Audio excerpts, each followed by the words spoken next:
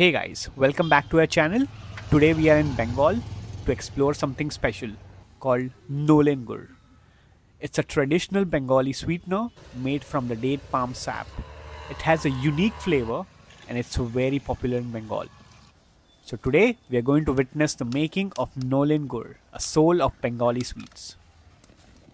As the sun begins to rise, skilled workers from local village embark on a challenging journey, climbing up the tall date palm trees. Their mission is to collect the precious sap, which is the key ingredient of the Nolen Gur. These earthen pots are carefully fixed high on the trees, right at the spot where the bark has been skillfully cut, to collect the dripping sap overnight. The sap collected in these earthen pots is a sweet and clear liquid. It flows from the veins of the date palm tree and it has all the natural sweetness and flavors from the trees.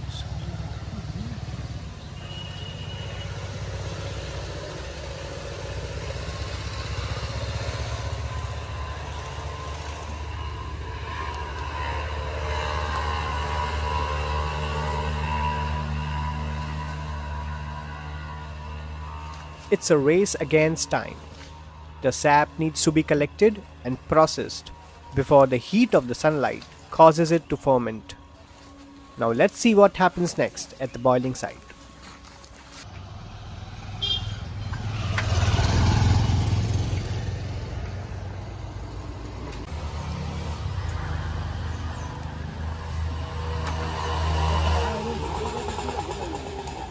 From the treetops to the ground, the collected sap is now ready for the next crucial step.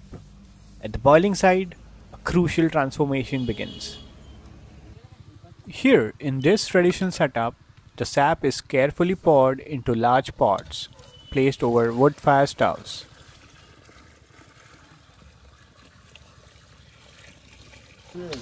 The gentle heat from the wood fire causes the sap in the pots to simmer slowly, evolving in texture and enriching in flavor. The simmering sap gradually thickens, turning into golden syrup. This stage requires constant attention and stirring to ensure the syrup doesn't stick to the pot and burn. As the sap turns into a golden brown syrup, it releases a captivating aroma, a blend of earthy sweetness with smoky undertone. And here is our Nolen Gur, a sweetener that's much more than just the sugar.